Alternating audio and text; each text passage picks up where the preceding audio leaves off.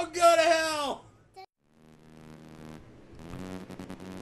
What is going on, you guys? It's Extreme here, and I am back, as I am every single day at 8 a.m. Pacific time, with another episode of Road to Max Prestige. Now, for those of you out here that enjoy this series, if you would like to help me out, I greatly would appreciate it if you hit that like, share, or favorite button. And if you're new around here, hit that subscribe button. I would appreciate it so very much. Thank you. So, today, I thought I would talk to you guys about what it was like to live on Hooker Boulevard.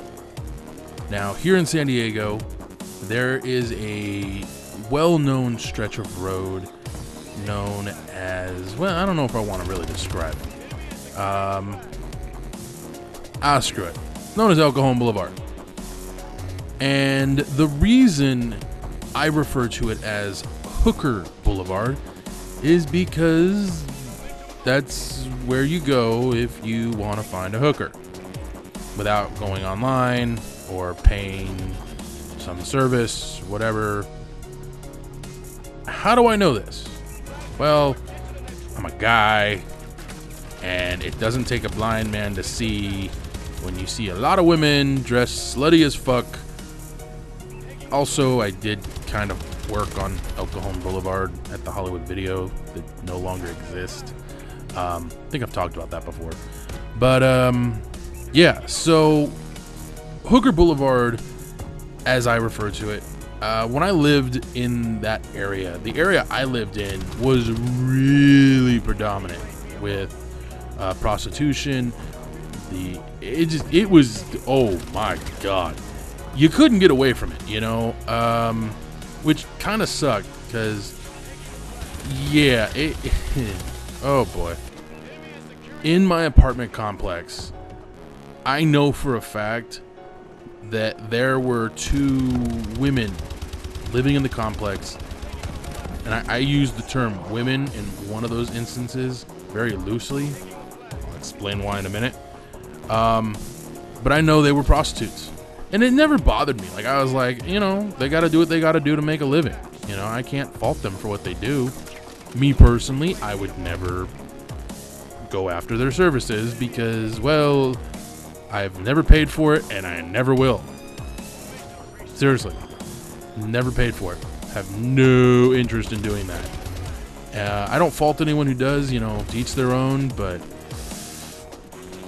it's just not worth it to me. That's just my stance on it. Regardless of that, living on that stretch of road, and I didn't actually live on Hooker Boulevard.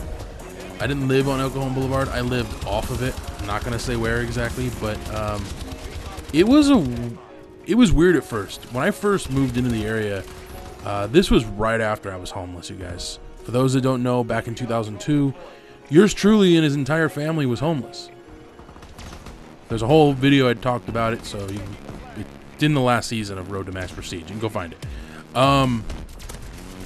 It was weird because once we got into the neighborhood, you know, it took a little adjusting because the neighborhood is not bad, but it ain't great either. You know, it's not a neighborhood you brag about. You know, it's one of those neighborhoods you sit there and you're just like, this is where I live. You know, and the cool thing about where we lived was the management staff at the apartment building, they went out of their way to take care of their people. Now, not all of the people that would run that apartment complex felt the same way, but the individuals that me and my family dealt with, they always went out of their way to help us out however they could. And, you know, I never faulted that. You know, I was always grateful for it. But finding out that we were living that close to active prostitution was a little unnerving at first. For me especially, because I have, you know, issues keeping certain parts of my anatomy in my pants. So, I'm joking. It was weird, and I was like, dude, holy crap. Like, this is... I don't know, it was kind of awesome, I guess. I got to look into it, but this is, by the way, I really fucking hate quick scopers. Just saying. So the experience was different, and I think I've shared this story once before. I don't know if I have, but when I lived there, from time to time, you know, it'd get boring. You know, I didn't own, when we first moved to the area, I didn't own a PlayStation or an Xbox or any of that stuff. I had an N64 and a GameCube, and I just got in the GameCube, which was cool and great, but there really weren't a lot of games for the GameCube that I wanted to play. So I'd find myself at times, you know, sitting there twiddling my thumbs, smoking a cigarette, and I'd be like, you know what? I'm gonna go do something stupid. And I happened to know a neighbor that owned a lawn chair or two, and I said, hey, you want to go to a liquor store, get some snacks, and go sit on the street corner and watch hookers get picked up? And he looked at me as if I was out of my fucking mind. Thought about it for a second and goes, are you buying? Yeah. All right, let's do it. And I kid you not, for about 3 weeks straight, every Sunday, he and I would go and sit at the corner of our street in El Cajon Boulevard and watch the hookers get picked up, and we would laugh at it. We found humor in it. We're like, you know, we would actually try to look and see who these Johns were. We weren't trying to help cops out, none of that shit. We were just finding humor in it, because we noticed a trend real quick. Like, half of the fuckers that were picking up these chicks, I mean, I'm not a good looking dude by any stretch of the imagination, but these motherfuckers were ugly, and some of the chicks they picked up were questionable at best. Now, this brings me back to the comment I made before. One of my neighbors, again, I've made this comment,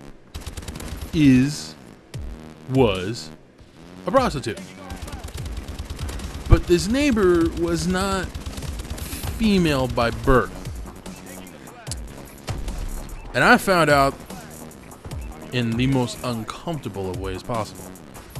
So I'm online one day goofing around, and I happen to come across this ad. It's on Craigslist, all right? Leave me alone. Craigslist was just coming out at the time, by the way. So I'm on Craigslist. I see this ad, and I'm like, damn, this chick's hot. Wait a minute, that's my neighbor. Wait a minute. Oh, fuck, that's not a chick. Uh-oh. And the reason I say uh-oh is because prior to this, my neighbor offered me some, I guess you could say, special fun time. For free, mind you, for free. Apparently I was their type, so okay. Only one problem. This individual was not the catcher, if that makes any sense. I guess I should be a little more specific. My former neighbor, because I don't live in the area anymore, was transsexual. And she... I'm really not sure where to go with this. But yeah, so that happened to me, and that kind of put an end to the whole Hooker Boulevard campouts. And when I told my friend, the other neighbor, the one that would join me for the campouts, what had happened, he just kind of looked at me and goes, yeah, I should have probably warned you about that. I'm all, yeah, thanks, dude. Really appreciate the delay on that fucking upkeep. And he's all, well, I'm sorry. Like, I didn't know that was going on. And I'm all, you bastard. So, living in that area had its ups and downs, and the constant traffic of prostitutes was never something I dealt with where I lived, but I did deal with it, and I think I've talked about this before. I did deal with it when I worked at Hollywood Video. I don't know if I actually talked about that or not. I may have talked about it. I don't remember. But because as you guys may or may not know, I tend to do multiple takes of these videos. In the last few days, I've done literally one and said, fuck it. I don't know what I'm going to talk about, but I'll have to remember it, because, yeah. Just saying. Where am I going with this now? Hooker Boulevard. Yeah, Hooker Boulevard. There were some attractive women that would walk that street, though. I'll be honest. Every now and again, you would see just, oh my God, give me money. I kid you not. That actually happened to me on one of the days we were sitting there. I looked at my buddy and I said, dude, you got $100? He looked at me and said, no, I'm not giving you $100. No, that's not a chick. I guarantee it's not a chick. I'll bet you $100. And we never found out, but he would eventually agree, yeah, you're probably right. That's probably a chick. It actually was hard to tell. I hate to admit that, but it really was. You'd be sitting there going, what do you think? Real or fake? And we're not just talking about the tits either. We were talking about, like, is that a real chick or a fake one? Yes, part of the reason why you would have that is because this particular area that I lived in that was also so predominant with prostitution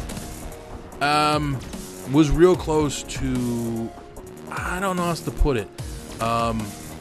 It was close to a neighborhood that's well known for, I really am trying to figure out how to put this without, and I'm not trying to be politically correct, I'm just not trying to say anything offensive. A gay community. It was very close to a gay community where, you know, I wouldn't say that's where all the gay people in San Diego lived, but it was a very, very predominantly gay community. There's nothing wrong with that. There's a lot of really good shops out there, man. A lot of good restaurants too. But you would get that. You would get that too. There were guys that walked the street. We found that out while we were there. We're like, dude, wait a minute. Wait, is he? No, it happens. And I thought that was weird. I'm all, wait a minute. Was that a dude that picked him up or was that a chick? We honestly never wanted to find out because we're like, hey, to each their own, man. Do what you got to do. But wow, you know. Now I know there are male prostitutes out there. They're not nearly as obvious about it, but the fuckers we saw, oh, they were obvious. They were obvious. The only thing that you couldn't tell was, were they selling to women or to men, or were they just like, fuck it, $1's a dollar? If that's the case, I feel bad for them. Because I don't know. I don't know if I could do that. You know, if a woman offered to pay me, which that has happened. Oh, that's a story I could tell. I'm sitting here trying to think of things to talk to you guys about at the same time. So, anyways, so I don't know if I could honestly, you know, do that. Like, I don't know if I'd ever be willing to, even if I needed to do it, I'd probably be like, you know what? I'll go sell a kidney. That's easier because I don't have to feel uncomfortable doing it. And plus, it probably pays better anyways.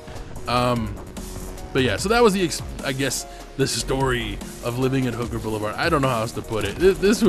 I was all over the fucking place with this one. Seriously, how do you discuss living near a predominant, and when I say predominant, I mean actively, constant, ongoing activity of prostitution.